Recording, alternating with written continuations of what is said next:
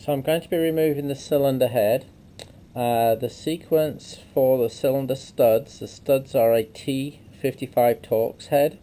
The sequence is 1, 2, 3, 4, 5, 6, 7, 8.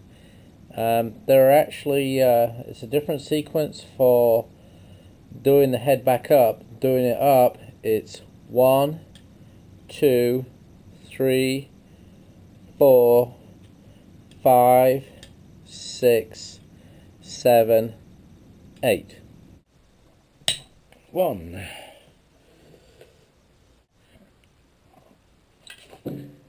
Okay, I went slightly longer breaker bar to see if I can aid the process. I've got 2 bolts undone.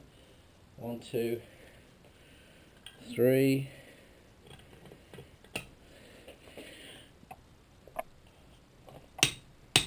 4, that's 3.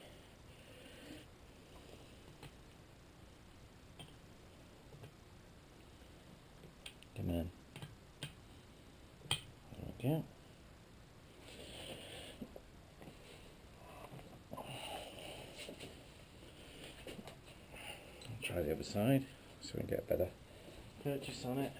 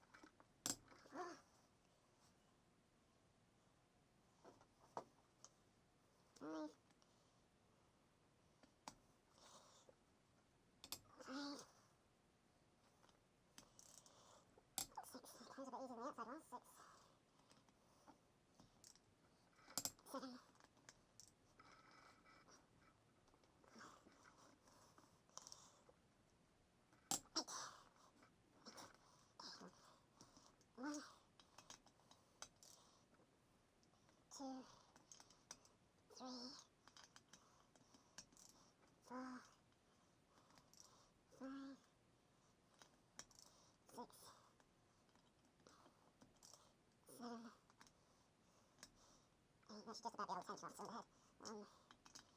1, 2, 3,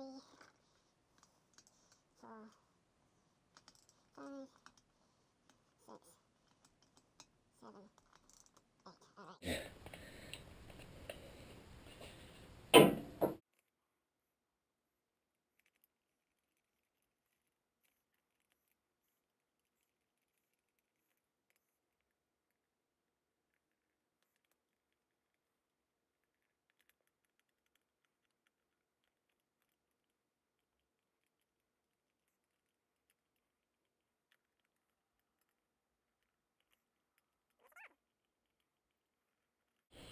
Now I'm going to lay these out so they go back in the same holes. I'm just going to get a piece of card to put them in.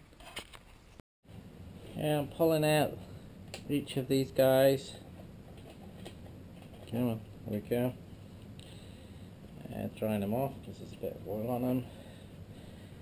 And then I'm putting in a piece of cardboard that I made. Intakes, exhaust, and just a cam. I should be able to figure that out, but that makes life easy. When I come to reinstall, that's assuming that this engine gets put back together, depending on what I find under here. But anyhow, there's my cylinder head bolts. Now, because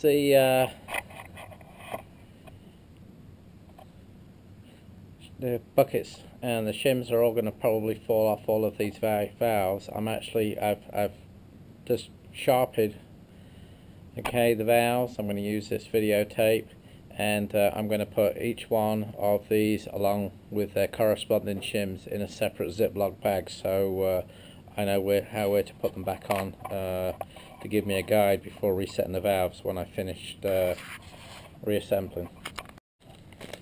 Use the magnet, pick them up. Okay, the actual shim is being held by the magnet, so put that in the bag. Put it on one side.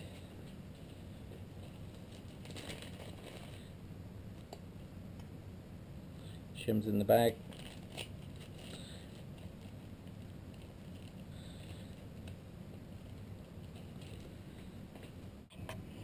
There are two more bolts that need to come off before the cylinder head can actually slide off. It's pretty loose right now, but I've just got to undo these two first. Undo these two bolts here. Okay, I'll just loosen them off. This was the bolt here that has to be removed to allow the cam chain to go in. Okay, don't need to worry about that right now, it can stay there in place.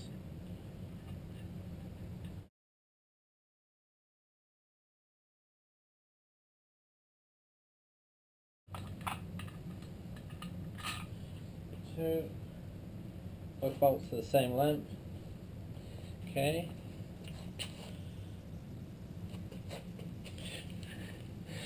Hopefully now the cylinder head will just lift off nice and easily. There she goes. And I'm going to turn that upside down. Wow.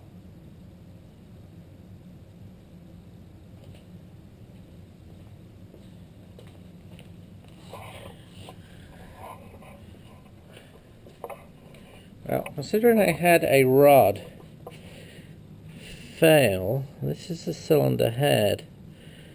There appears to be absolutely hardly any damage. It doesn't even look like the intake, any of the valves actually made contact with the piston, which is pretty amazing.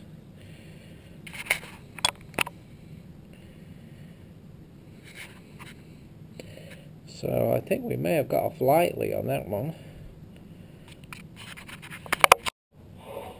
Looking at the cylinder here, well, this piston's dropped because it's not connected to anything right now. There's no rod underneath. You can see just where it looks like the piston probably did make contact. You can see the outlines of the valves on the cylinders, but it looks like the rod may have given itself up and saved the valves, but I shall definitely take the valves out of the center cylinder to check them out.